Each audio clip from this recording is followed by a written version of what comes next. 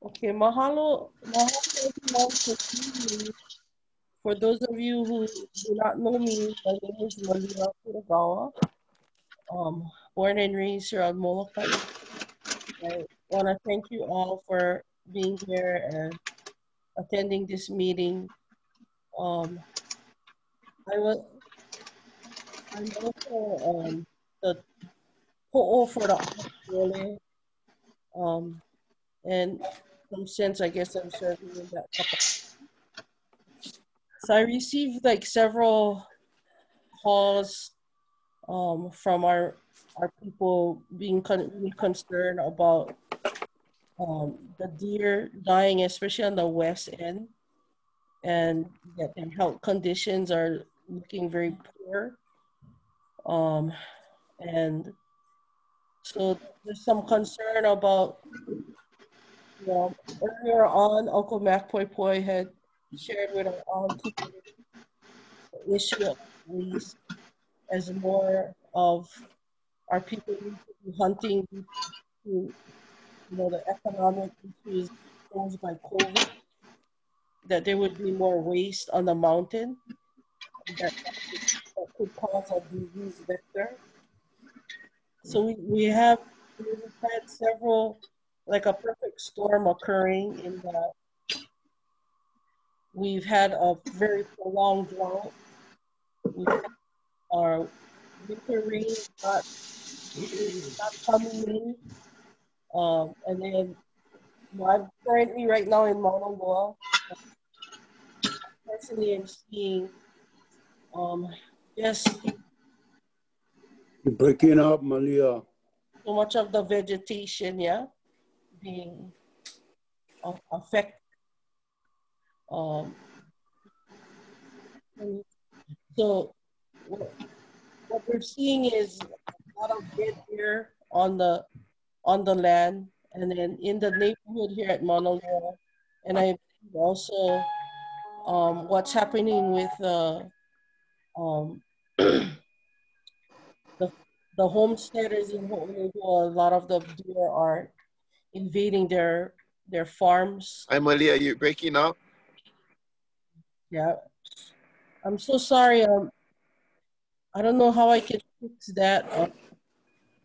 It's just the internet connection here. Um, but I'm gonna just hopefully try my best to maintain. But basically, what I'm saying is that what we're witnessing on our island is a lot of deer dying, very malnourished, and um, lacking access to water and food, and the vegetation is being denuded. We're also experiencing um, the deer going into Mauna Loa town and into residences here and eating whatever vegetation they can find in people's lawns and gardens. I'm hearing that irrigation is being affected. Um, we're having issues with just lack of access to water. I've also been hearing from the hunters in this area that the deer are drinking the raw sewage um, out of desperation. So there is a concern of the quality, the safety of eating the deer in this area. And then recent, in our Ahakiole proceedings, Uncle Mac Poi Poi had raised concern very early on. This was in March, April, and the need to conduct a meeting with the hunters. Because of COVID, the economic situation, more of our people are needing to rely on deer to eat. And so what is the concern is that as carcasses are left on the land, that it's creating a disease. Um, and and with rains coming, there's possibility of dead corpses, dead deer corpses entering the waters. Mm-hmm. I know that people are concerned about the prolonged drought and the winter rains not being as heavy as normal, but perhaps that is a blessing in disguise because if we continue to have the deer carcasses on the land, we're gonna face water contamination and potential fouling of our fishery, and then the fish may be unsafe to eat. So we're dealing with a dire situation on many levels. So we have dying deer. I think it's imperative that we get some kind of veterinarian to test the deer and see if there's any disease. We also don't want to perpetuate potential, these dead corpses as being a potential vector for disease because it affect existing healthy deer. So we have overpopulation of deer. We have a water lack of water, the vegetation being eaten down to the bone. You got exposed. The soil here is even more exposed than it already has been. You're having deer drinking raw sewage. So there's a need to somehow contain that sewage area so the deer don't access that. Um, my concern as well is that is it even safe anymore to eat deer in this area? Um, Also, I kind of did like a reconnaissance a few nights ago. I was driving from Manae, Kilohana side all the way to Mauna Loa, and usually it's an hour drive, but it took an hour and a half. And actually, it took 2 hours drive, and there was deer running across the road all the way from Manae. So we got heavy proliferation of deer throughout our entire island. So I think what's happening on the west end is a cautionary tale for central Molokai and Manae. If we don't take care of this issue, it's gonna get worse. So I also invited Coco Agustiro, and I'm not sure if she's on this Zoom, um, but I briefly talked with her, and she said she's working with the state DLNR and Department of Agriculture, um, Representative Decoy, and Senator English on this issue. And she has been working with um, she has been working with hunters in the Molokai Hunting Club to try, and she said they just gotta fill out liability waivers and they can go and hunt on the land. I think we need to deal with the waste issue that needs to be addressed first. If the rains are delayed, we have maybe one 1 to 2 or 3 month window to get these dead carcasses off the land and into trenches. So we gotta coordinate um, digging pits. Maybe we gotta get hunters to do like volunteer days where they go out with one shovel, and the deer that are in remote areas where we cannot dig trenches, they they go and grave for these deer. But I'm here to listen to the expertise of our hunters, especially in this area, on what they think needs to be done. But there needs to be some kind of massive coordination. And so I'm hoping that Coco is here. Coco, if you are here, can you speak up?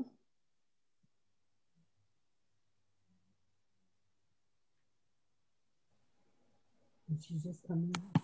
It's dinging. They just came in. I guess she's not on the line. But if there is anyone that can,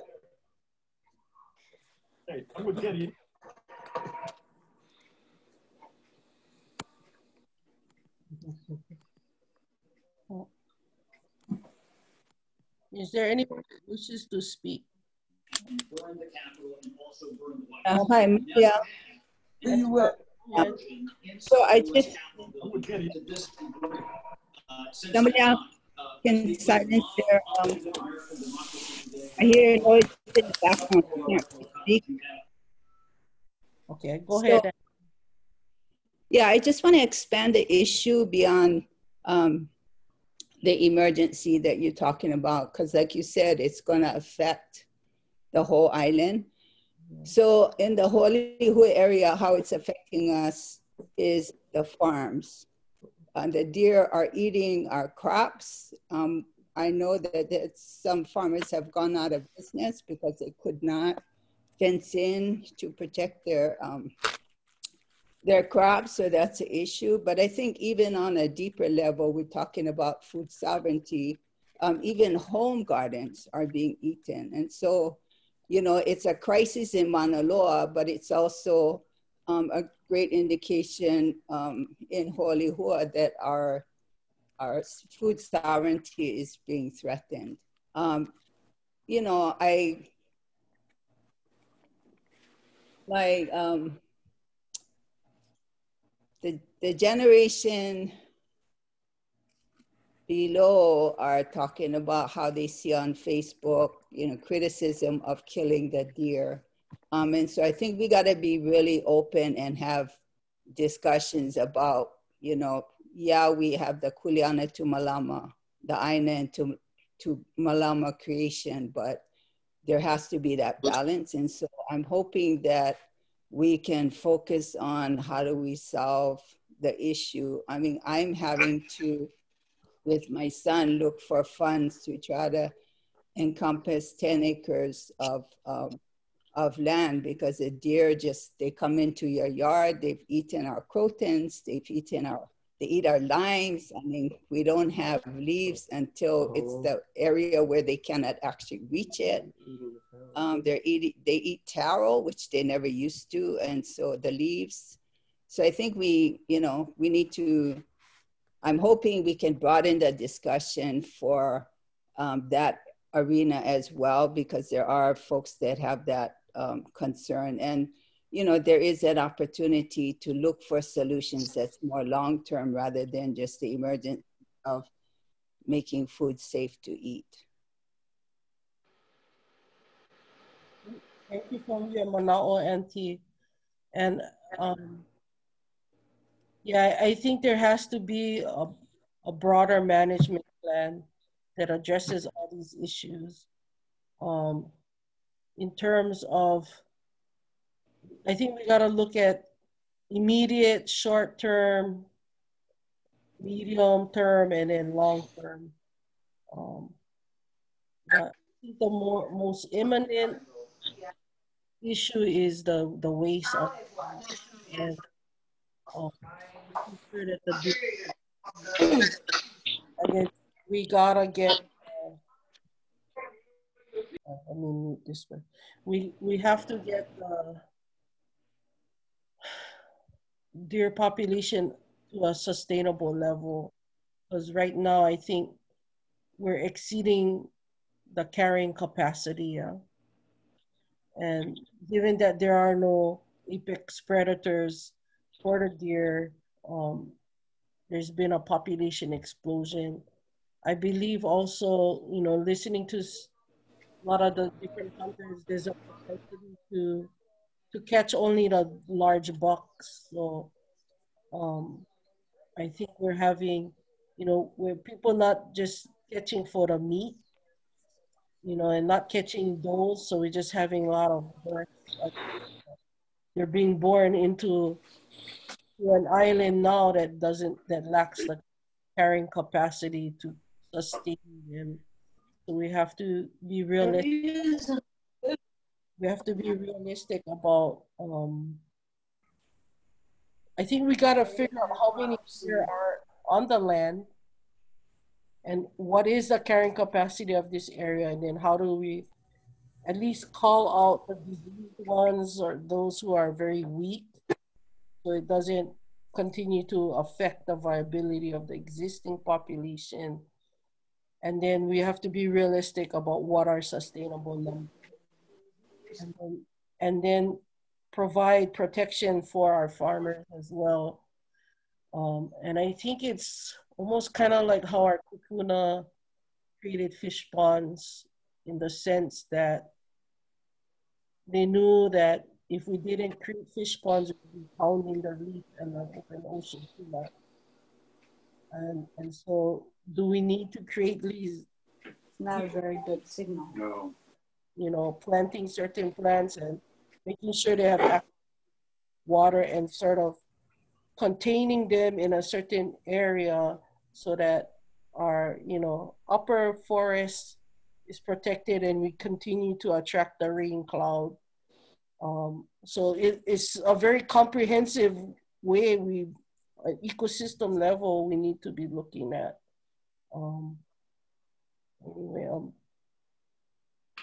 I don't know. Does anybody, Malia, yeah, go ahead, Auntie. excuse me, Malia. This is Auntie Stacy Crivello, and I just wanted to kind of segue off what you're talking about the west side, and so that you're aware that the county of Maui, as well as the state of Hawaii, because accordingly to Koko and Molokai Ranch, they don't have the necessary resources to deal with the weak animal, the sickly animal, as well as removing the dead carcasses.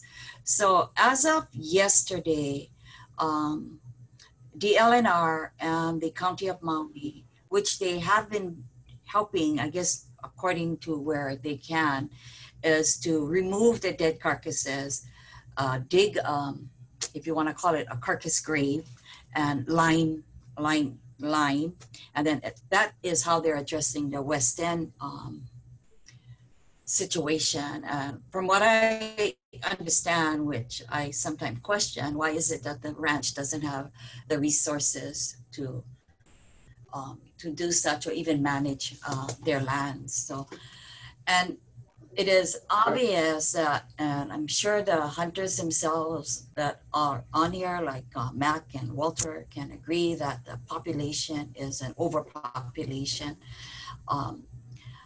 I've met with Representative DeCoit, and well, I participated in a meeting that she hosted, and we know that the state is in a situation of not having funds, and we have to find resources as how we're going to address the needs for ranchers, farmers, our tables. And, you know, I think we've come to the point where I've never seen such an overpopulation of deer that, I mean, we all grew up with the animal around us, but not right up to our doorsteps. And so I would hope that we can come up with some sort of management plan. And fencing costs money, and then fencing moves them on other areas, but we're going to try and protect what we can. So I think even on Maui, they have a problem. I don't think they recognize or realize how they don't address it sooner than later. We cannot resolve it, and fencing is not necessarily the answer. Is how do we come to the point that we have a manageable population? And I represent the office of the mayor, but I more important part of this, we are Molokai. So what do we want done? You know, I think the county has some funds, and I think if we try and all come together with some kind of make sense plan, maybe we can work out. I don't know. I'm participating to hear the answers. I think we all know the problem is what can we do, or what should we be doing? that's just my part. But I know in the western side, it's been addressed, and Coco has participated. And as of yesterday, um, the, the entities within the county and the state only has a equipment, I think a backhoe, I'm not sure. Likewise with the county. Um, so what do we need to do to remove this weak or the sickly that just dies on? But there's also the hazardous right on the highway.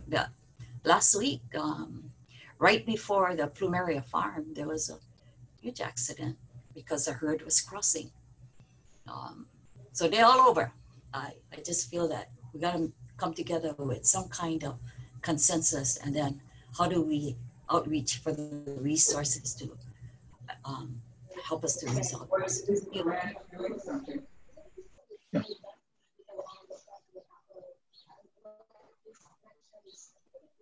Thank you, Auntie. So Malia, just as a matter of information, I know you've been talking with Glenn, and there is a small group, and we're trying to, get more folks involved in trying to, in looking at how we can manage the population in Ho'olihua, so that farmers can survive and, home gardens can continue to thrive. So it's under sustainable Puikahi. So I'm wondering if maybe a committee be formed in different areas, because it sounds like Manaloa has a major crisis of dying deer.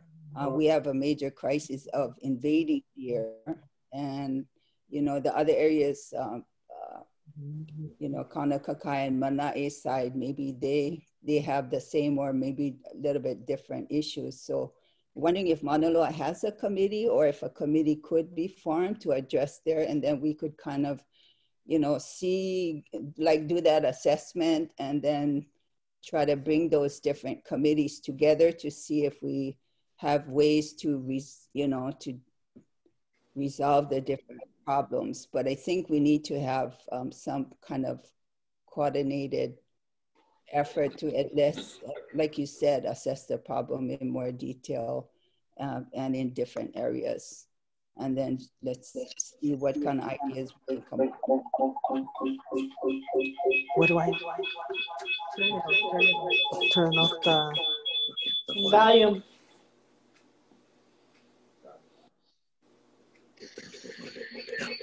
Just turn it off. Turn it off.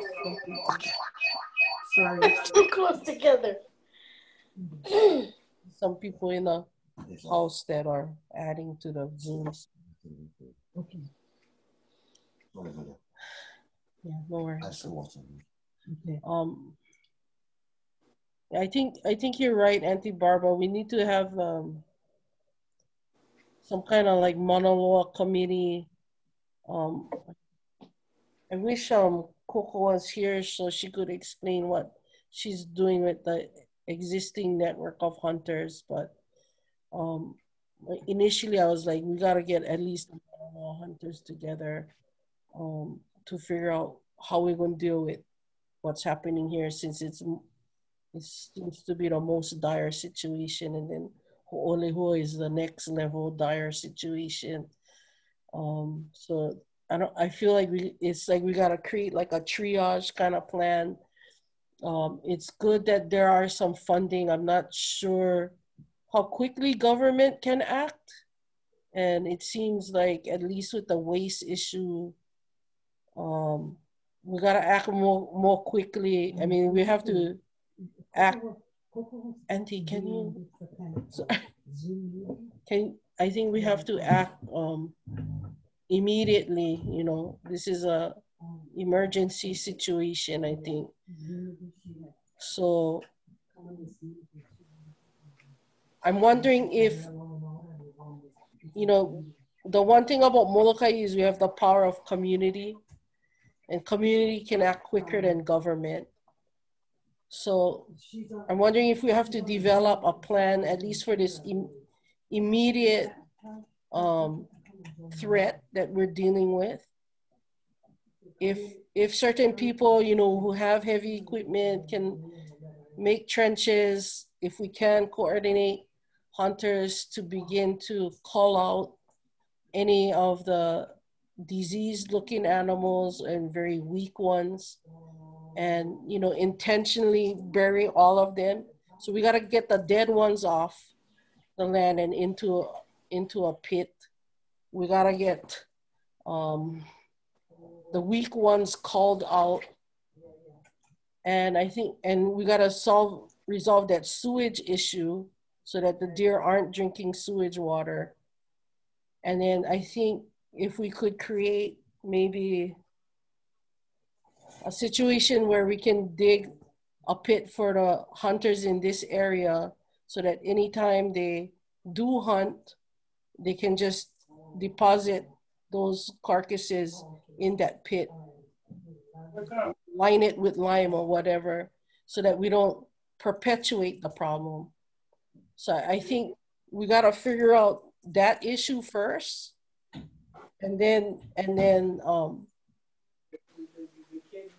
the meantime, as we're getting government assistance, then we got to look at, you know, giving homestead farmers fencing material to keep the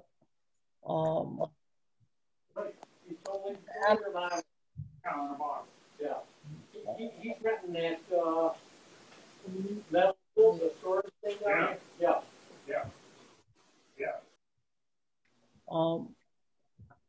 So I'm wondering if in this room, or if people know of certain people that have heavy equipment, can work with the ranch to open up these areas to actually, and figure out where we put these trenches or whatever to deposit the dead animals and to call out the weak ones. But I want to hear from those who have more experience than I do in terms of how do we attack this immediate issue before the heavy rains come. Can I ask any of the hunters that are on this line and those who, you know, have the practical experience to deal with, you know, waste issue. The other thing too, and I don't know, I see Kiani is on this line. I see Auntie Stacy. Is there any way to get like a vet to test the deer? Hi, Malia. Disease? Can you hear me? Yes, who is this? Oh, this is Sandy. I'm sorry, I'm only a part-time hunter, but if because this issue was on the news, and if we do something like a GoFundMe and put it on the news again to say that we need help, if we help the hunters and provide bullets, because that's also a financial burden for people, then they can, you know, help to eradicate and transport some the deer to the spot.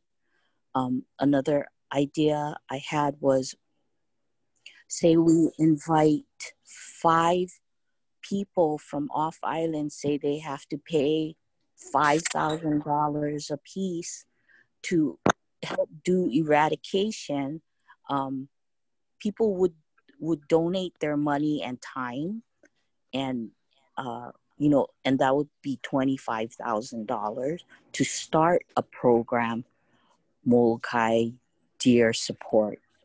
In and yeah, that was what and to get water trucks to water some areas and fields to support the deer that we do want to keep and keep them healthy.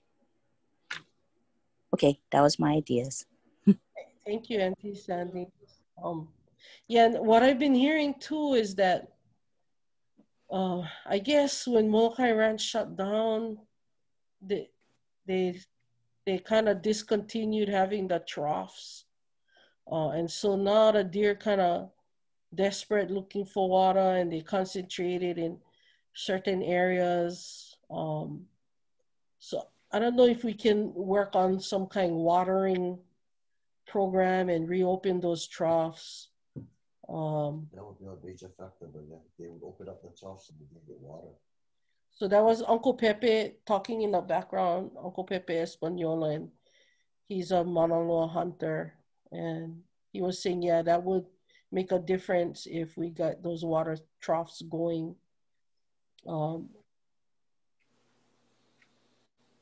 Any other mana'o? That would make it easier. The deer would concentrate around the water, and then the hunters can come pick off the sickly ones too. You know, and so the other thing too is I was talking to my cousin Boy, and he gave me some input as well. He was saying we gotta talk to guys like Uncle Jimmy Duvachel, who understands pasture management and rotation, and it might be we have to, you know, create sort of like a deer range, you know, and rotate grounds where they can feed and plant certain things for them to eat. And then have, you know, when we want them to migrate to another area, then we put water there, and maybe we close off that section, almost like fish pond kind, honestly, but fish pond on land or deer pond on land kind. But it looks like they don't have enough food, they don't have enough water. And you know, there's these erosion gullies, so maybe we can direct them away from the erosion gullies, and if we create these deer oases, then and kind of direct their path and movement, then we can plant in areas that secure better secure the land, and we don't have all that silt going in the ocean. But I think that maybe is like medium term, long term plan we gotta look at.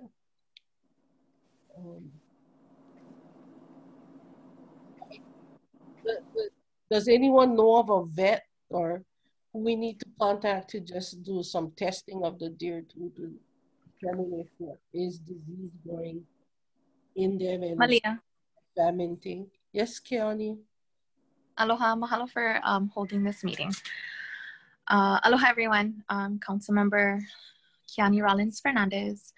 And my understanding was that Department of Health, or DLNR, one of the state departments, did have a vet conduct some testing, and that their determination was that it was starvation. My understanding from some hunters was that like Auntie Barbara was talking about, that deer are eating things that they normally don't eat. And so that could be having an impact on them as well, because the things that they're eating now is out of desperation and, you know, could be affecting their health as well. I chatted, because I don't want to speak for any department. This is just the reports that I've been reading. And what I also understand as far as, you know, digging holes to bury carcasses in, Department of DHHL has also been contacted to dig some holes for this purpose. So Representative DeCoit, I guess, has been working with some of the state departments to conduct some of these things that we're talking about at this meeting. And you mentioned funding. So the county does have funding right now in its budget. It has $300,000 for each island. So $300,000 for Molokai, $300,000 for Lanai, and $300,000 for Maui. How quickly that funding would be available, you know, as you correctly pointed out, it's generally a process. So it might take some time and wouldn't provide the immediate, you know, mitigation that you were, you know, initially talking about for the short-term immediate problems, and then, you know, more medium term and then long-term. So I just want to share some of that information.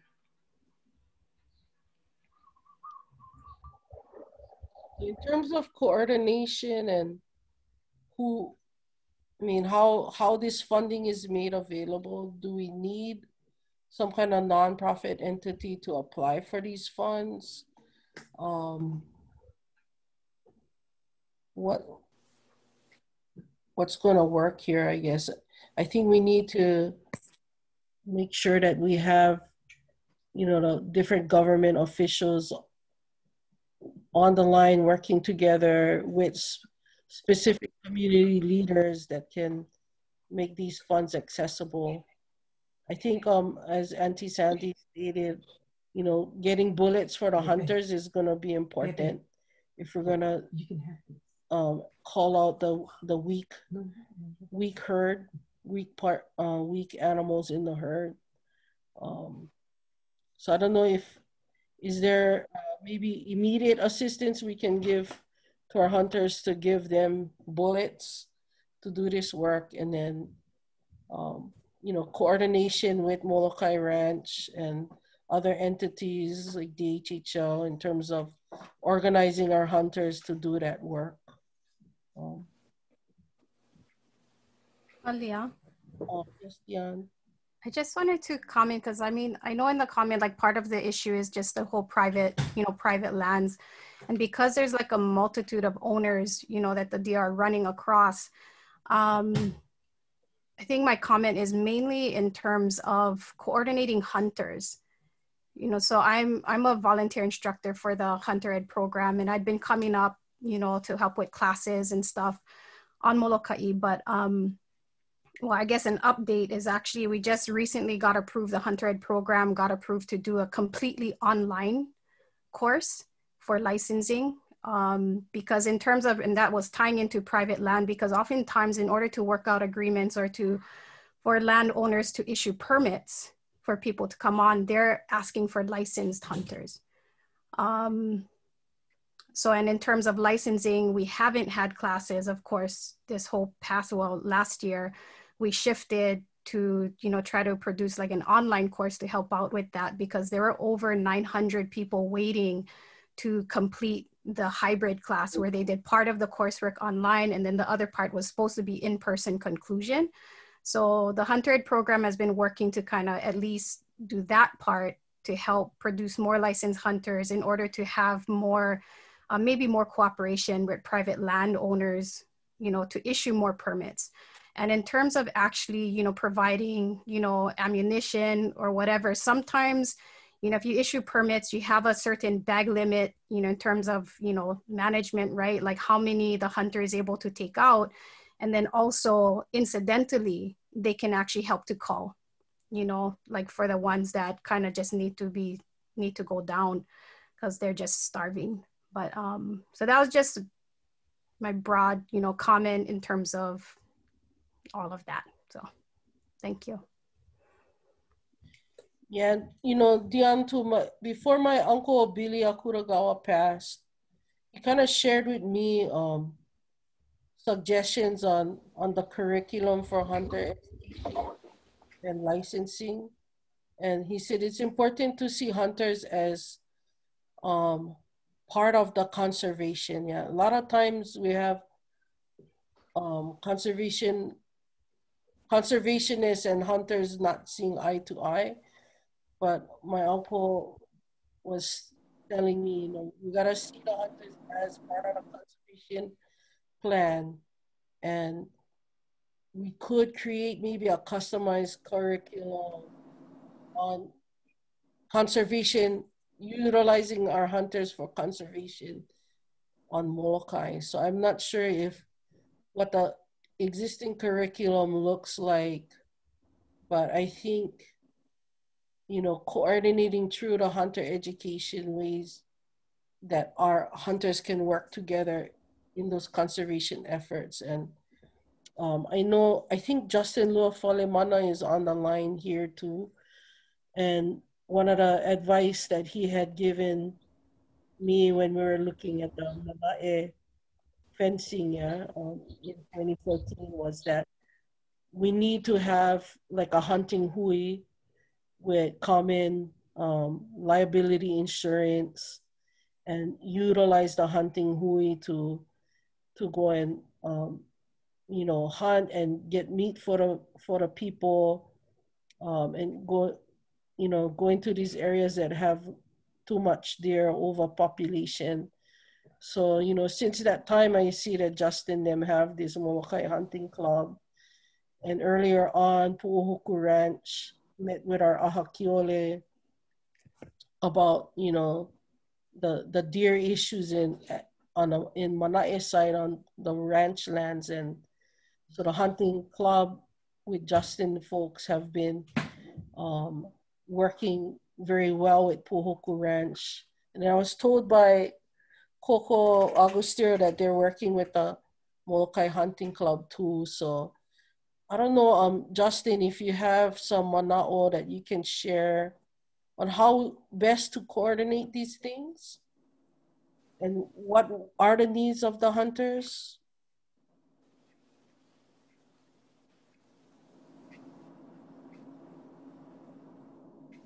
Justin, are you still on the line or did you get off?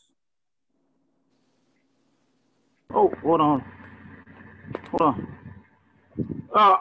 Aloha. Wait there. Oh. Yeah, we can hear you, Justin. Hey.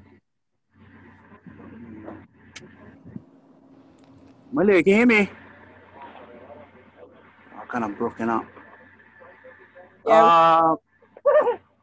Yeah, sorry about that. I kind of was going in and out, and I just caught briefly. But I do agree that we all got to work together and be a part of the solution. And us as the Molokai Hunting Club, we believe in a community. Our community is the solution to the problem we have. This is an island problem, though.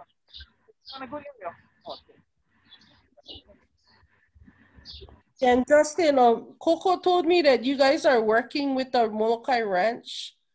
Can you kind of, since Coco's not here, can you kind of explain what you guys are doing so far on this issue and how things are coordinated, and if we got hunters on the line that's not part of that work, how they can be involved?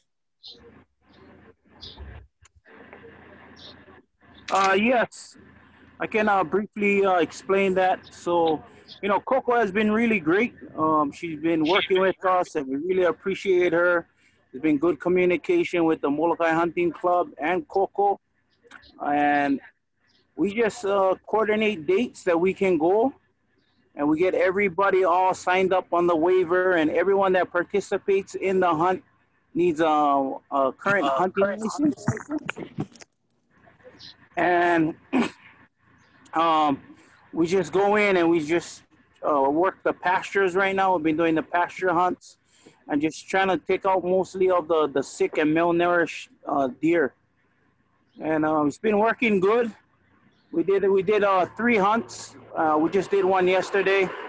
So yeah, it's an ongoing process. But if people do want to sign up, if people do want to help out, and they do have a current hunting license, just contact me or Troy Tunkayo or the Molokai Hunting Club, and we'll definitely get more information on how you can help out. And even though if you're not a hunter, let me explain this. Even though if you're not a hunter, you still can participate and be a part of the solution.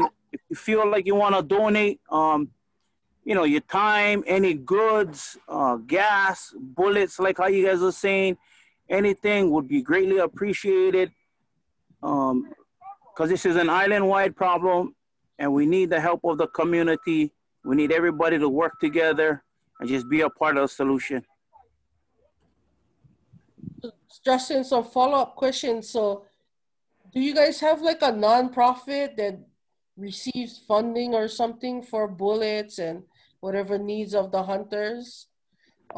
And I see in the chat here that there is a big hole where Molokai Ranch has made to deposit deer carcasses. So are you guys basically shooting the kind of weak deer and depositing them in a hole, or is your guys function just for hunt deer and get meat and families? Um, yeah. So.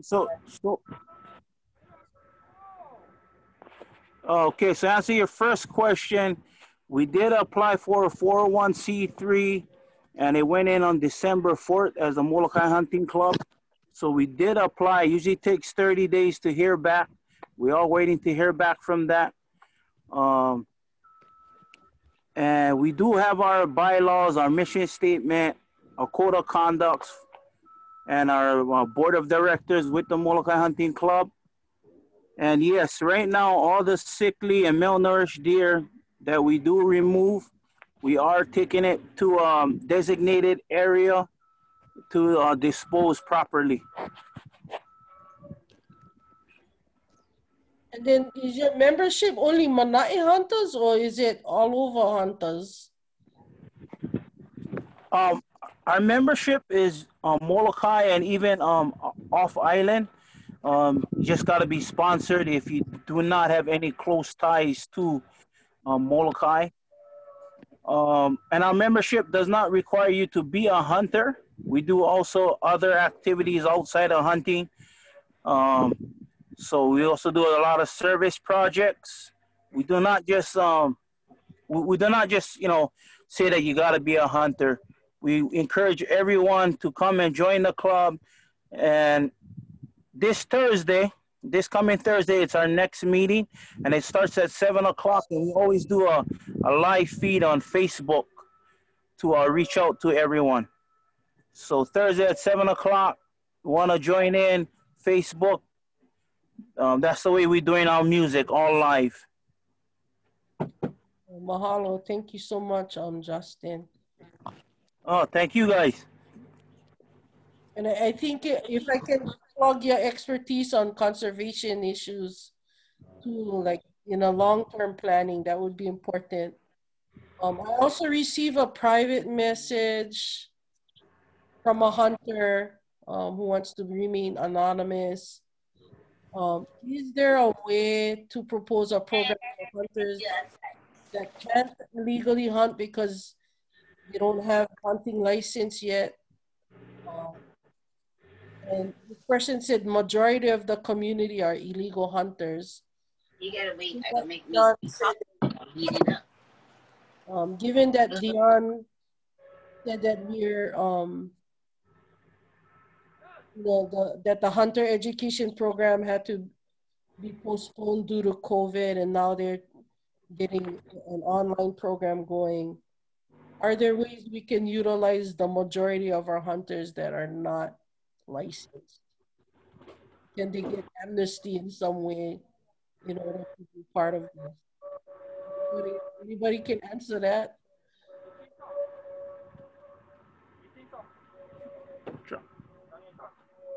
I guess I can briefly touch up on that, yeah? So if we following Hawaii State rules and regulation, it's required for you to get a hunting license if you're doing any form of hunting. So us, the Molokai Hunting Club, we encourage and we try to provide the opportunities to get a hunting license. And, now that it's online and that is up and going, I would encourage people to go out and get their hunting license. And so that way it alleviates liability issues on the landowners itself. So now that the hunting license can be done online, that's a great help. And I would say a bunch of people do have the hunting license, but they don't they do not realize that it's not a one-time purchase. You have to purchase it every year, right? On June 30th, it ends July 1st. It's a new year, so you have to purchase another license. And all these monies that we do buy a license, it actually goes back into doing some type of conservation. So that is huge. So as far as the Molokai Hunting Club, we would support and provide opportunities to the community members who wants to get their hunting license. And a big push for the Molokai Hunting Club is try to get a hunter's education into the classrooms. If that was good to get the hunter's education into the classroom somehow, with some type of curriculum, environmental science or something in the schools, that would be great. So that way, if you're in a classroom, you can get that opportunity, you can get that certificate, which will follow you throughout your whole lifetime, Is it a cost impediment to get the license? Is it so expensive? Is that something we need to be looking at? Or we just have renegade hunters that don't like be regulated and have hunting license? I honestly think that, the more we educate the younger hunters and even, older hunters, the better for everyone. They do have a fee. $20 is for the license every year. So every July 1st, the new year, you pay $20 for your hunting license, and it lasts 1 year. So, and the class, when I went to the class, it was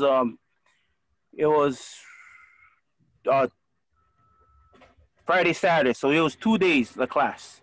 That when it was in class, though, with your uncle, with Uncle Billy. I did my hunting license when I was in high school. So you only have to be the age of 10, and from 10 to I believe 15, they require an adult with you in the room.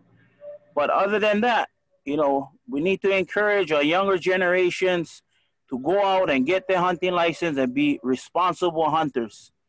And that's another reason why we formed up the hunting club again, just to have more responsible hunters and actually follow the rules and regulations. Justin, I just wanted to say thank you for all of that, because at one time we were actually trying to work with Pu'uhoku to actually do a class there for the instructors to go. Then of course pandemic happened, and then we haven't actually had a class in person on Molokai since our last one early last year.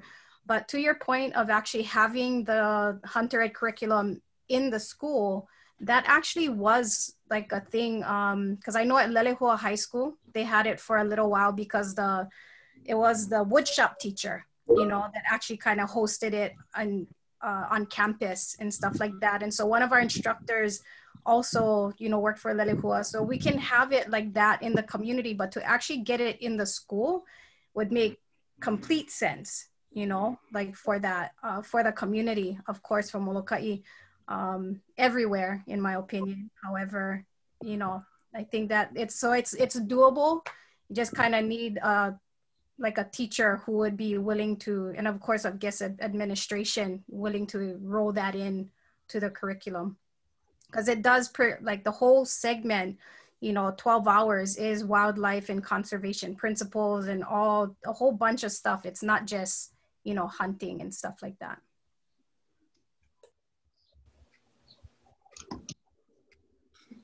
I'd like to add in one more thing, and thank you for that.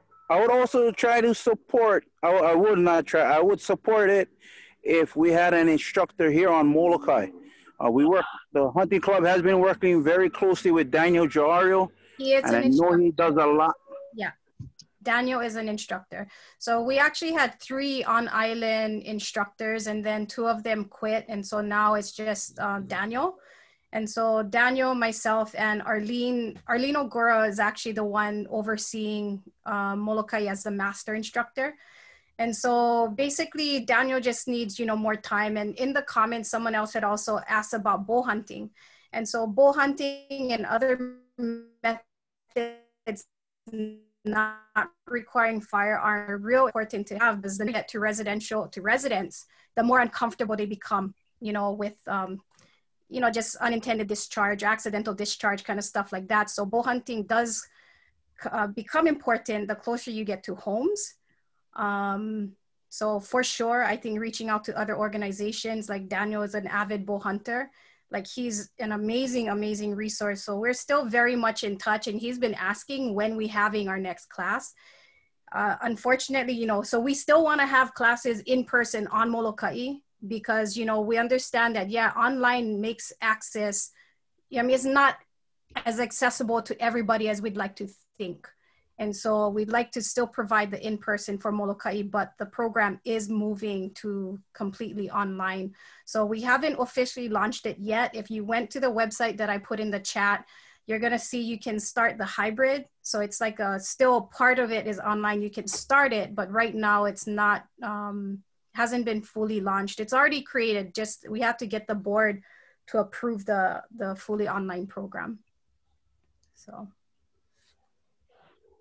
And I just couldn't read this private comment from one of our illegal hunters, and I'll just leave it at that. He said, what about hunters who can't get a hunter's license? Just because we hunt illegally, that doesn't mean we don't know what we're doing. We're just putting food on the table. So I just want to just give that mana'o from the anonymous hunter. I just want to acknowledge that, because Molokai is a hunting community and nobody needs permission to live. You know, I think the value of a hunter education certificate, or just that, it's more so everybody being on the same page and having like the same baseline of knowledge in terms of like, you know, go hunt with just anybody, you know, go dive with just anybody. You kind of pick your partner as well.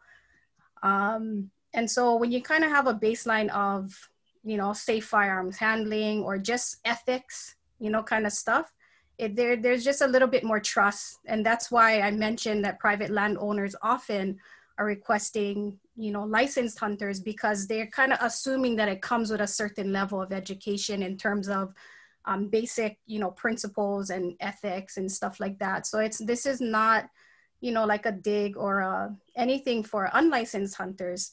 However, it's just more so like a level of yeah, well, it's just that. So just kind of wanted to acknowledge that. Okay, and you know, so I'm going through the chat now. I see, so let me just kind of, for those who are not reading the chat, so there was suggestions of creating committees by Moku to focus on the issue of government is only a part of the help because of private land ownership. And, you know, these committees can determine short-term and long-term plans. So I want to, and then Michael really says composting carcasses is an option. Yeah, Lisa provided that information for the bow hunt Hawaii. What else I had? Let me see here. Yeah, so, and then I saw something about a deer preserve in here. So I think we gotta somehow organize by people's levels of expertise. So we need like one committee that can figure out the government stuff and the funding part of it. So we can get monies to our hunters. We can, you know, get the fencing and to protect our Hawaiian homestead farmers. Maybe do this deer preserve kind of idea. And then we need by people, you know, living in their moku to coordinate the hunters. So I'm open to suggestions on who wants to might want to volunteer for certain things. Also, if you know, I think we need to hold some regular meetings. So if everybody can put their like email or their contact information in the chat so that when we schedule more Zoom meetings, um, I'll be able to invite you all. Malia, Yes, Godfrey, I'll let you something. go ahead. So it's regarding the illegal hunting, yeah. And as you guys know, I'm the president for the Native Hawaiian Gathering Rights Association. So I just want to share a little bit information with everybody regarding that. So yes, people do have the right to gather. However, when it comes to going onto private property or private land, yeah, there's an issue, yeah, with safety. And that's the whole point that Justin was getting at, getting the license. It helps encompass the safety aspect. That's one. So we also encourage and support that. The second thing is when gathering, yeah, it's customary to ask permission before you go onto the private property to gather the deer.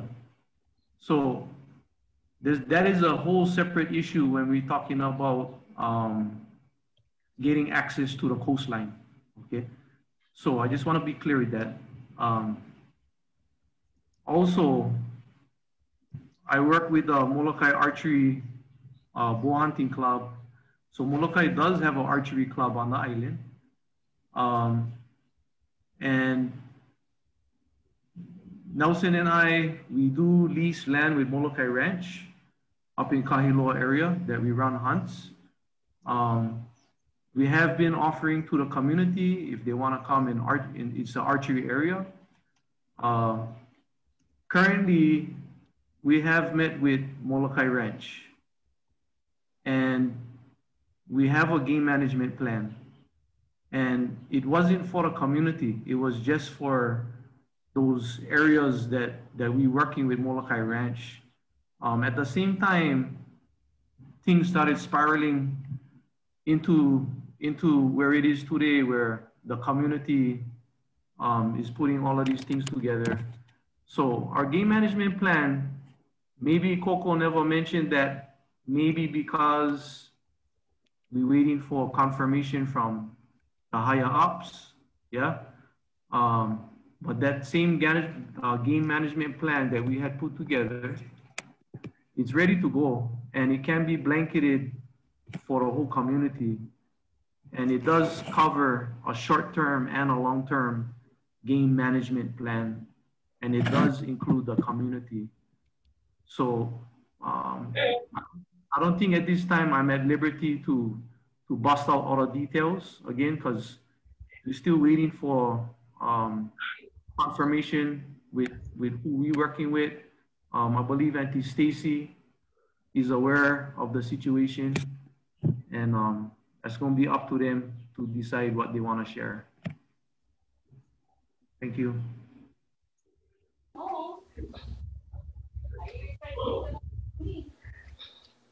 Mahalo, Godfrey, and I forget who mentioned this, but do you think, since you're part of the bow hunting guys, is it feasible for you guys to be helping, you know, farmers and other residential owners that have deer problems in their backyard, and you know we got that safety issue with guns firing? I mean, is there any kind of coordination on that level, or you think your organization can help with that? Yes, absolutely. That is a possibility. So I'll just give you an example though. There were Kalukoi residents that had called and were asking for help. But the thing is, we managing the deals even in our own backyard, yeah? So at some point, everybody got to take responsibility for their own. I mean, it was even to the point where they're complaining about the smell, you know? So it's like, well, go get one shovel and go bury them then, you know? So yes, the answer is yes, we can, but it's not to the point where you just gonna call a Molokai Bull Hunting Club and we're gonna come over there and take care of your problem. You know, again, we dealing with funds because arrows cost money, broadheads cost money, gasoline costs money, time.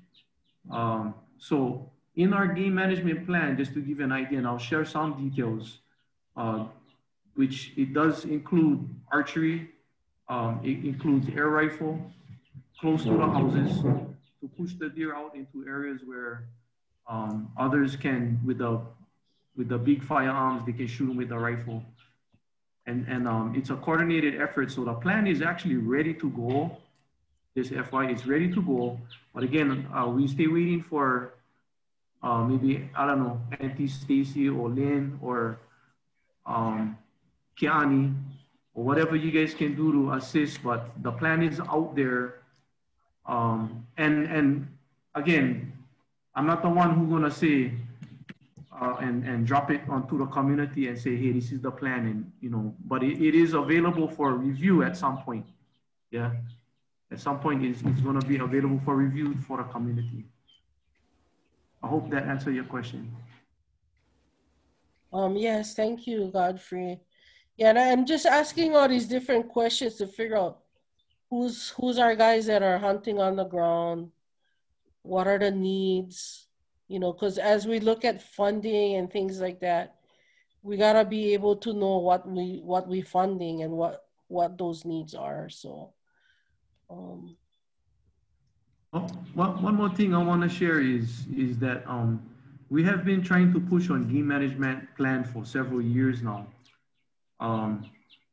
And it's gonna take a coordinated effort with the entire community. It cannot work like, for example, just our area that we lease. The deers that we have in our area, they migrate into other areas. So it's hard when we trying to manage in our area and then the deer go to another area and the guys just cowboy up inside there and just boss them up. Yeah. So we just need one total community effort with this and support. And part of that is education too, managing these animals. So my perspective of what just happening right now, yeah, is just a perfect storm because you have a combination, yeah, of overpopulation, and then you get one drought. I mean, just today this is the first rain we had in a long time, good rain, and this is January. So the drought, extended drought, the animals come through with the cattle. Where you gonna eat lunch? Where you lunch? So everybody's livestock is hurting right now. And then we get COVID. So COVID is putting a lot of pressure because of the difficulty of bringing in bales of hay to feed the animals. So it's a perfect storm. But at the same time, God is in charge and is getting a reset button right now because hundreds, they're dying by the hundreds. And the population is dropping naturally, but it's just hard to see. Yeah, it's hard to watch the animals suffer like that. And yes, I agree with you guys. We gotta do something, and we're trying to work it out. Thank you. Mahalo, Godfrey. Do you have any mana'o from other hunters? You know, also Lori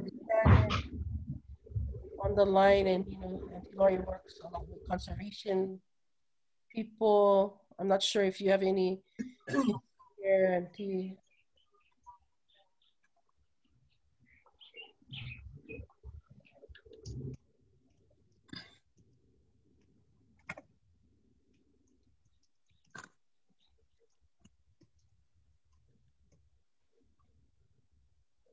Auntie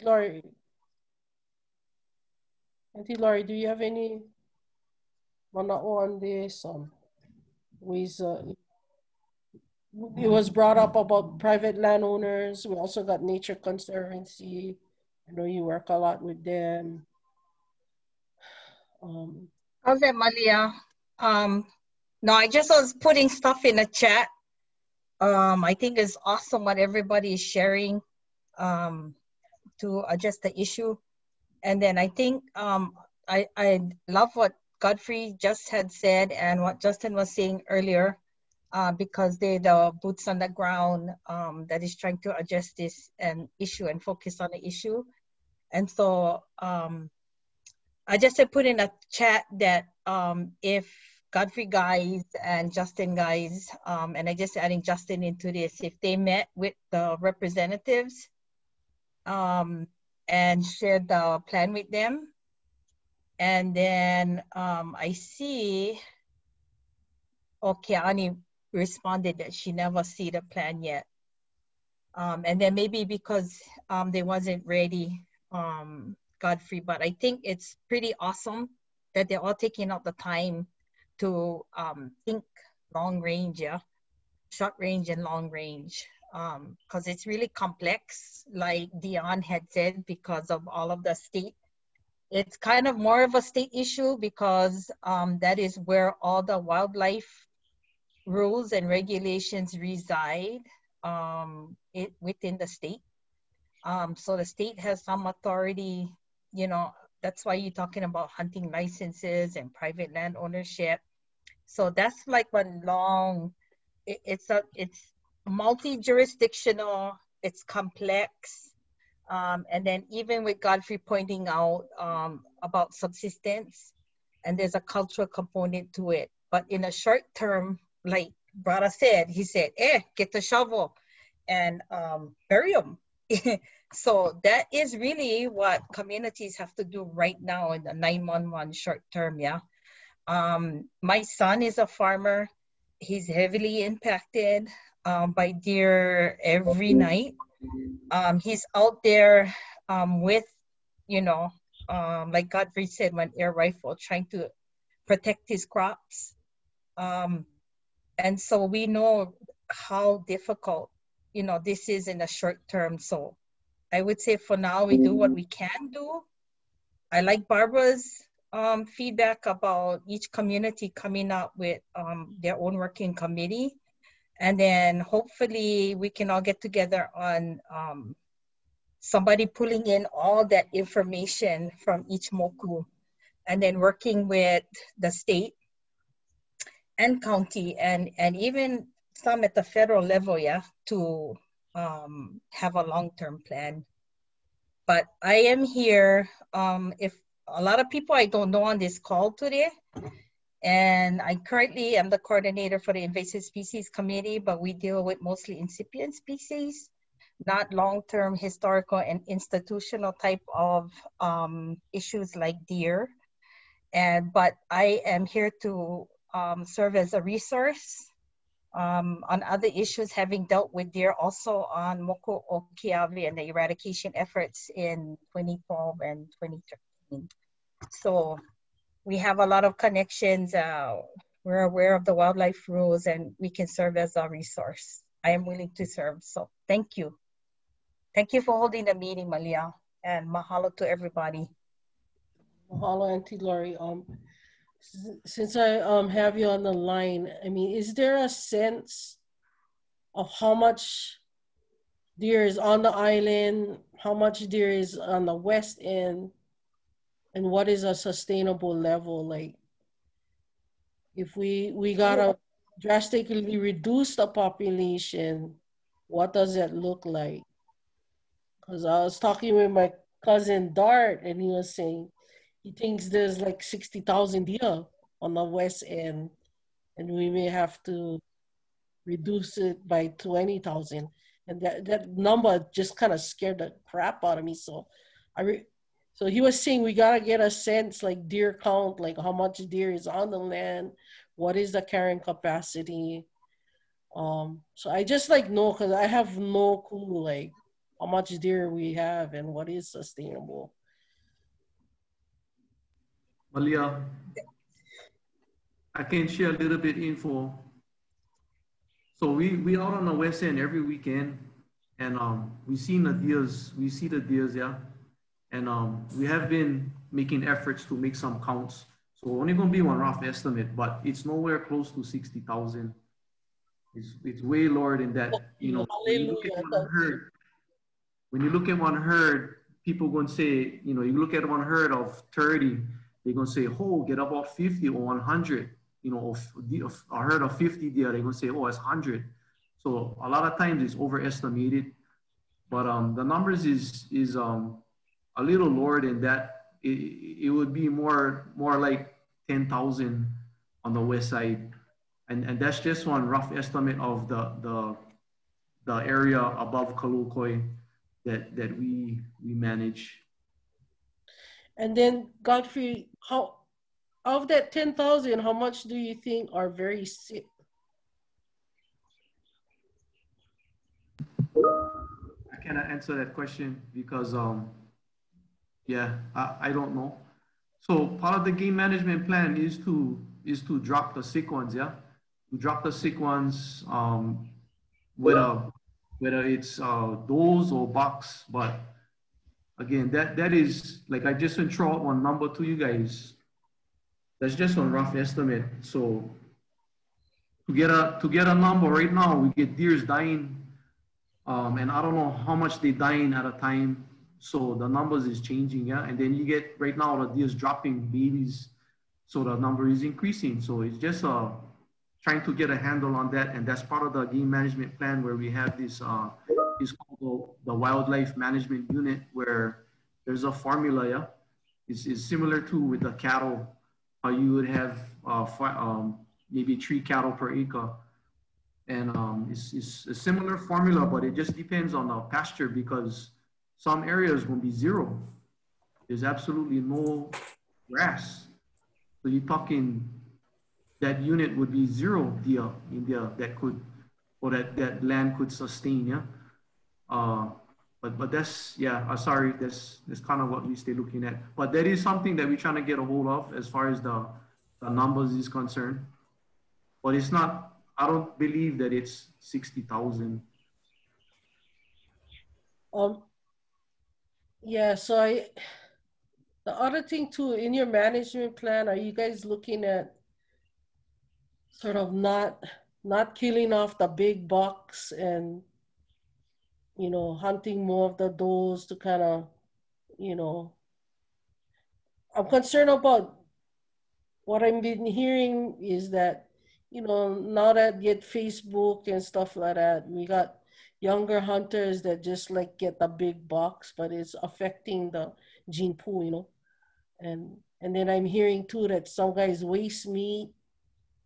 They only get the filet mignon part, and they're leaving the carcasses on the land. So as part of the game management, is it kind of looking also at responsible hunting and making sure you protect your top breeders and those that going to keep the gene pool strong?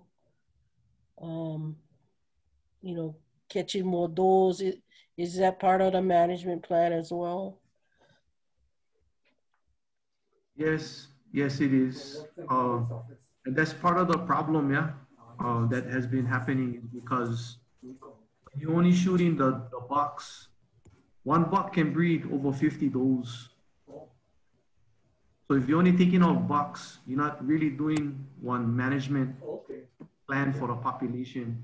You gotta eliminate those. And right now, you can go down there and you can see a herd of 200. You can see 200 deers, and you're not gonna see any bucks over 30 inches. We don't see that anymore. It's very rare. And, you know, maybe, you know, at some point, the illegal hunters, whatever you like call them, the community, you know, they wanna, it's hard not to let the big bucks go, okay? But at this point in time, this is the situation we're in, that Lanai has, and Maui has way better quality animals, but that is the goal, is to produce better quality animals, and not just for guys from off island for come hunt, but for our community to have opportunities, better opportunities to shoot quality animals. That is part of the goal for the management plan.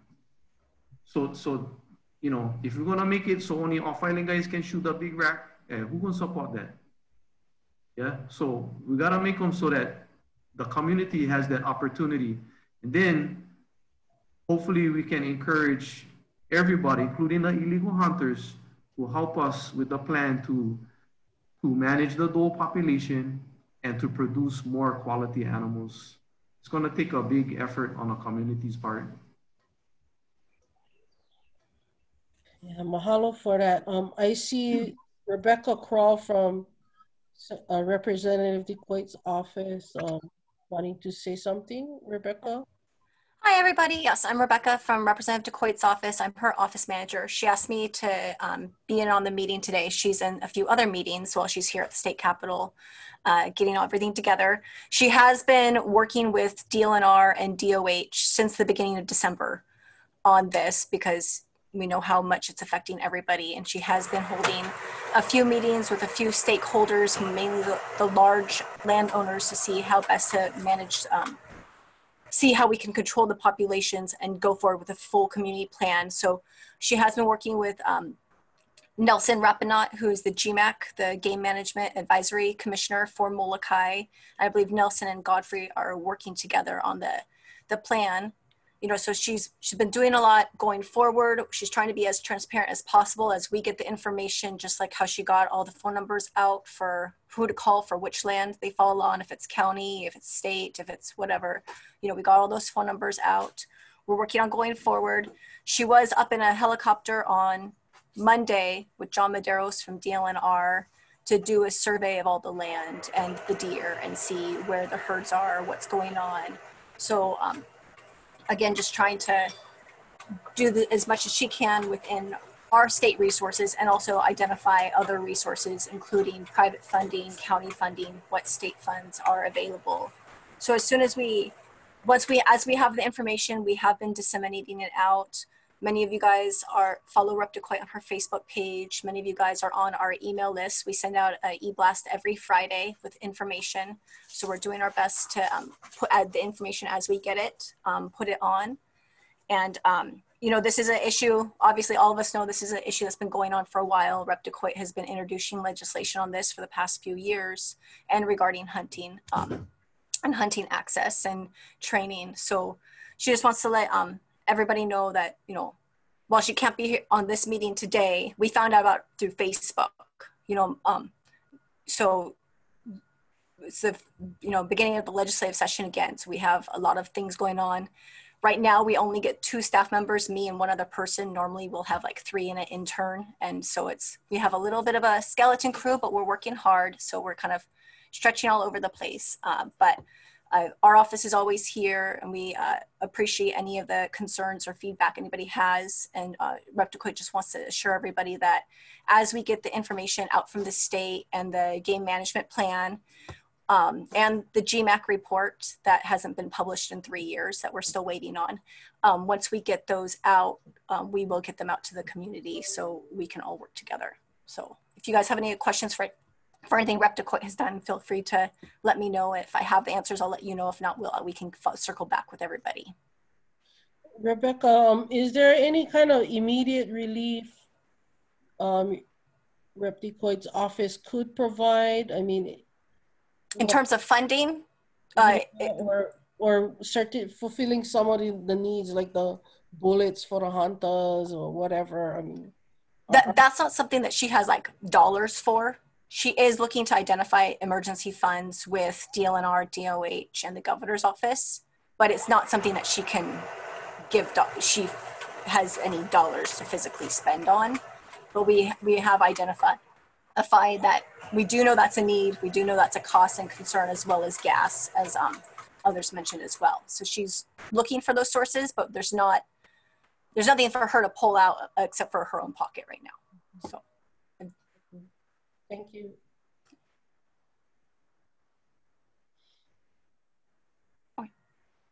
Thank you. I'll be on. I'm going to switch off just because we have other people in the office right now, the camera off, but I'll still be here. Okay. Thank you. Okay.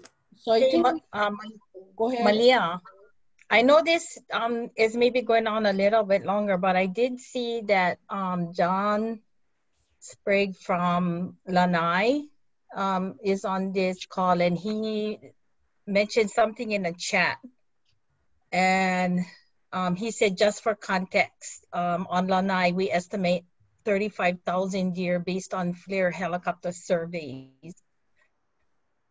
I'm aware of the helicopter surveys that occur in Lanai. I think from that survey years ago, which was a few years ago, that it kind of was used to estimate counts for the island of Molokai. But I just wanted to throw caution into this whole putting a number to the estimate of deer on Molokai.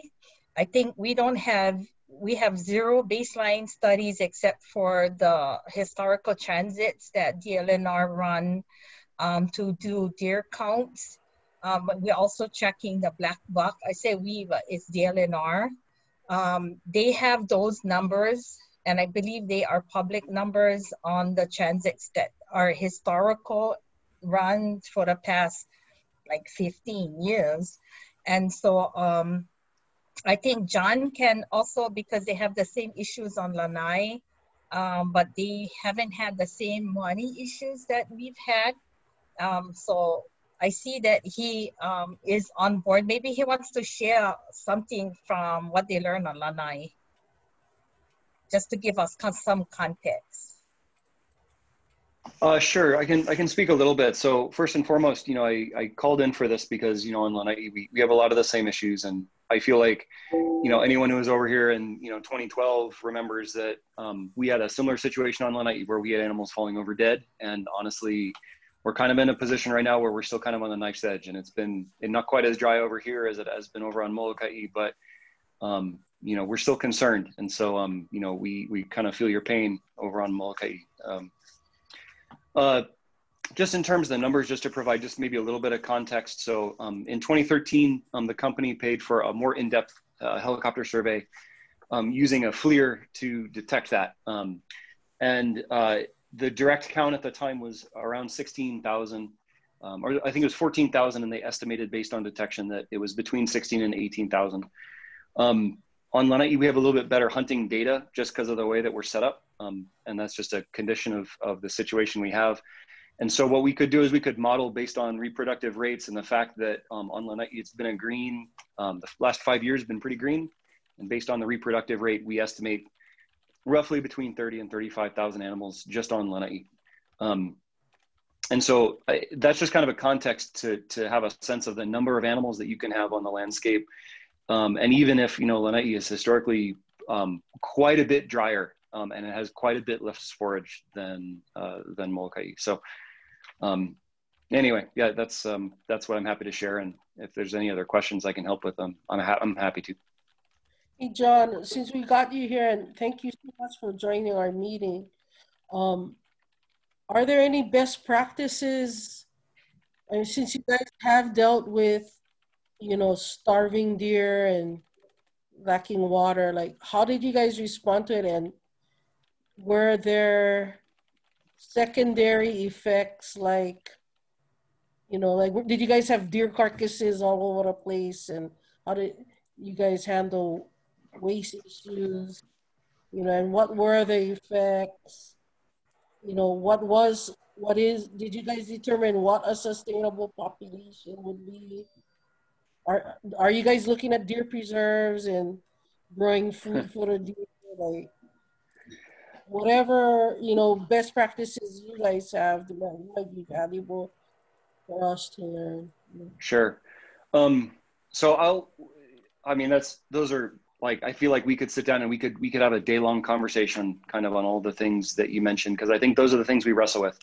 I mean, in short, we do not know what a carrying capacity is on Lanai. We just know that we have too many. And we know that we have too many because of the damage that we see on the landscape. So, for us, our goal in sort of working with the hunting community and working with the control staff that we have for the company, and I'm going to echo exactly what Godfrey said, it's all about the does. It's all about the does. We don't even count bucks when it comes down to control work and herd size, because frankly, the bucks aren't the ones that are pumping out the fawns. It's all about the does. So from our standpoint, we've been trying to increase the amount of doe harvest that we have on the landscape. And we've been trying to lean on the hunters as much as we can to do that. To give you a sense, COVID, kind of a weird year. but we had over 100 sort of community hunt days on Lanai. And it's been in conjunction with the state. I got to give the state a call out because you guys know that they manage the CGMA over on the western part of the island. And they were able to facilitate doing community doe hunts because they had to cancel the reg hunting season, right? So we've really been focusing on trying to bring the herd size down island wide by facilitating and encouraging people to harvest does.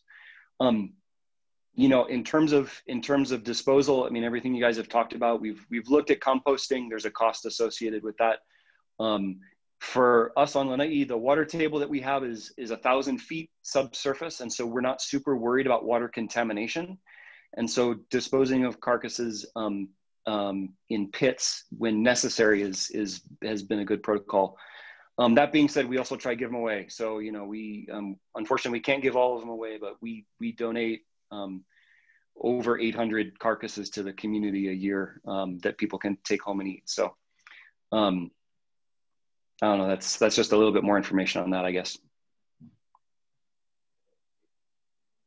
Mahalo, John. And, you know, also my cousin Dart, he used to live on Lanai, and he was saying that with your guys' Mouflon, you guys created some program for hunters where like they could harvest an extra ewe if the hunter killed, you know, those with deformed horns to try and make sure the population was resilient and more disease resistant.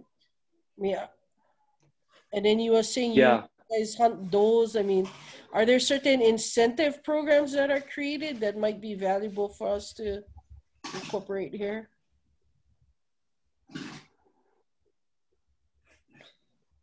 You cut out a little bit on the end, but in terms of mouflon and access deer, we have probably an order of magnitude fewer mouflon than we do deer. So we figure tens of thousands of access and we figure thousands of mouflon. So the mouflon are a little bit less of a concern from an overpopulation standpoint. But yes, the state historically has provided incentive to harvest does and atypical, I'm sorry, not does, ewes, mouflon ewes, and atypical rams to try to help manage that part of the population. I also I see a couple comments. There was a question about how much it costs for the helicopter. The island-wide survey ended up being about $90,000. And we did that with Jake Muse over on Maui. So it was spendy. His price is maybe less at this point. I don't know, you'd have to contact him. We are looking at doing drone-based FLIR survey because we think that's gonna be more efficient in the long run. But that's the thing, is it all comes down to money. It's, you know, money and all this stuff. And there are other ways of doing it that are more cost effective, but they might not be as accurate. I see someone saying $1,000 for the helicopter, and that's true. It's $1,000. It's $1,000 to $1,200 for the helicopter per hour. Exactly right. Yeah, Lurie's spot on. I also get a question about the support, and that is, we get support from the state in terms of doing doe control management because it's a cooperative management area. So they have a lease from us. And so we coordinate with them to try to manage the herd as a whole. And I guess I should stop and say I'm the director of conservation for the company. So I'm hired by Pulama Lanai. And that's where the majority of our support comes from. And Pulama Lanai is a nonprofit? Pulama Lanai is the management company for the landowner, for Mr. Ellison. So Mr. Ellison owns that company and we are the management company for that property. Okay. You know, I'm recording this meeting and I'm wondering, since, you know, Justin them have these regular Facebook Live things, if it's possible for us to just post this discussion on the Justin's them hunting club Facebook thing. But I want to see how we can coordinate different committees. And I'm not sure if anybody is ready to say, I want to be on a committee, but if you can put in a chat, like your areas of expertise and where you want to be involved and also what moku you live in, then we can kind of coordinate. I can try to create some rough and dirty committee assignments, I guess. But I'm thinking in terms of coordinating again a meeting. If it's possible, Justin, to just coordinate it through you guys, since you have a greater social media presence. I was just lucky that this Zoom meeting, people posted it on Facebook and shared it. So I wasn't expecting, I wasn't sure how much people was going to show up. But I think it is effective to kind of get the word out to our island through the social media. Is Justin still here, or did he drop off? Oh, I think Justin.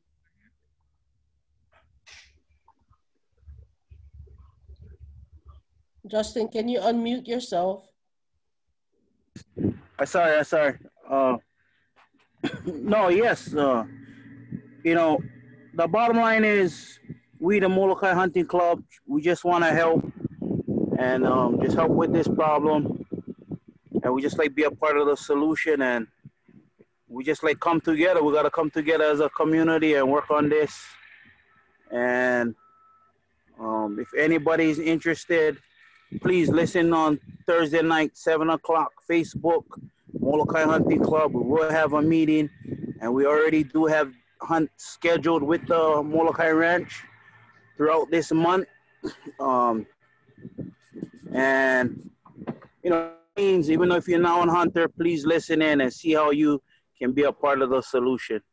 So we are willing to, since we're already talking with Molokai Ranch and working with them and working with other landowners and associations, you know, we just want to keep moving forward and just move forward in a positive situation and just keep everything together.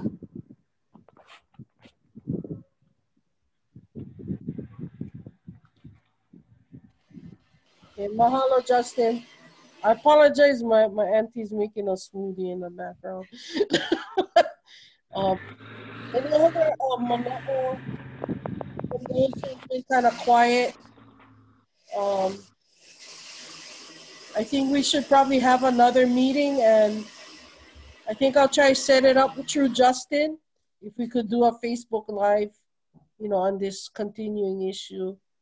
And then I'll email everybody about meetings that follow up with some of our government. Yes, Malia, I just wanted to say thank you for putting this meeting together. Oh, okay.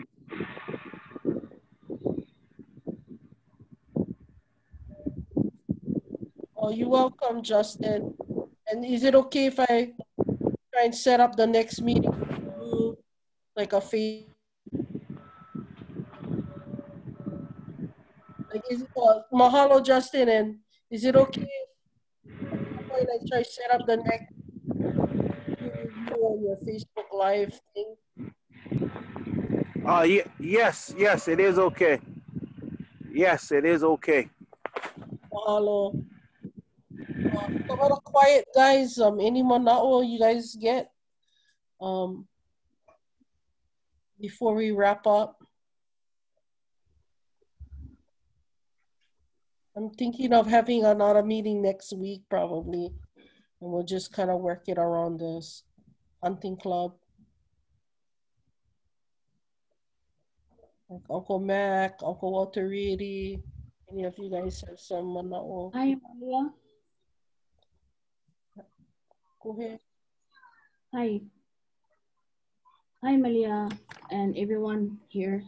I live in Manaloa, and we do see these hunters come to help bring down the numbers. We see them, I see them, and they're doing a really awesome job to help us out up in the residents up here in Manaloa. There was suggestion of have committees or something like that. Well, in Manaloa, we already have, and as those that are in that group have been really trying to connect with the ranch, yeah, to try to sustain our own community, because we want so small community and we're far away from everybody else. So we're trying to be sustainable on our side, but they've eaten it. The deer has eaten everything. And so we're very thankful for the people that has provided food, you know, the distributions in Mauna Loa that helped us out a lot. And I know Lehua, the farmers, you know, you guys going through a lot too. But just know that our Mauna Loa team is really trying our best to sustain ourselves, because it takes a long time to have depend on other people to help us. So we really trying. So my suggestion to those other different parts of Molokai, you need to do the same. Cannot always depend on every other hunters to come to your place and help you bury stuff or help shoot stuff. You have to come together as a community in your own community. Holehua, Manaloa, Manae. You know, that's how we've been doing it on our side on Manaloa. And if we cannot do it as a community, then we're gonna have continuing bickering and all that stuff. But if we can put all personal issues on the side, then can move forward in trying to work together as a community and make things work. Mauna Loa, the ranch has helped us tremendously with taking out all the dead deer. And some community members who not living on ranch property, but living in the area, they've been told to have certain instructions on what to do with the dead deer that's on their properties. And so, but as a community of each district on Molokai, it has to, like Akaka and Justin, they said it's a community effort. And so if we can do that in different communities, come together, and it's possible. So, but mahalo everybody for coming together and being civil and being nice to each other. And Malia, thank you so much for opening this up for being a community meeting. Mahalo Lehoku, and if you can put your information too in the chat, because I would like to talk to you and see how I can also assist with coordination. If you're saying you're having hard time at some points speaking with Molokai Ranch, I just want to make sure that the coordination is going well. And then I know from my auntie Madonna, she worked with Mauna Loa community. You guys created your sort of a hunting plan, yeah, when you guys were doing the Molokai Island community plan process. I remember my auntie Madonna saying that she met with the hunters in Mauna Loa to develop a hunting plan. So I just want to kind of revisit that and see if those needs are being fulfilled and if coordination with Molokai Ranch is working on that level.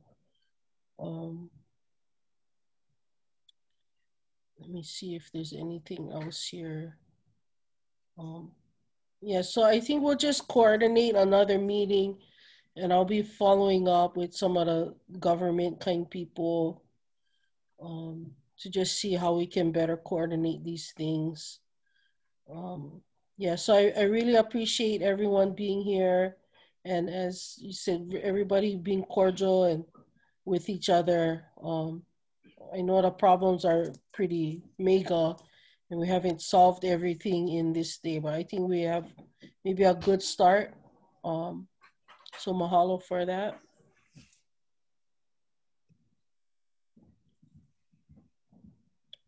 So if there's no other further comments, I will adjourn the meeting. Just please make sure you put all your email and how to contact you so I can keep you guys apprised of things.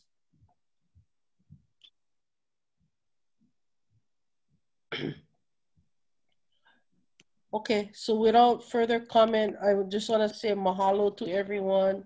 Thank you for your time, and I will be in touch. Okay. Aloha. Thank you. Mahalo, everyone.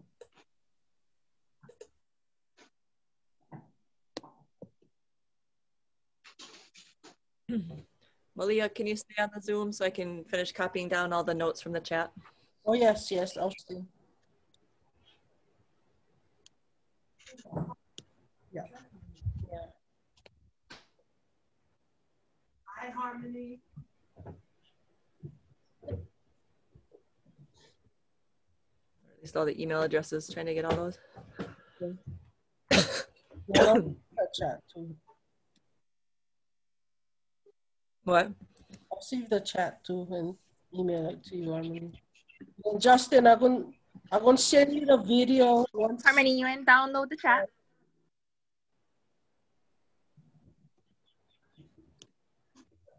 I was just copying out the email addresses. I would be downloading the chat, Kiani, and Yeah, you guys download the chat. yeah, Yeah, I don't really want the I'm, whole chat. I'm recording Yeah. the Zoom too, so it'll Yeah, be available. I tried to take notes, but I mean, I have like 6 pages of notes, but I'm sure I missed plenty, especially with it going in and out. But I have the basics. But yeah, I mean, you guys can, we can add the chat down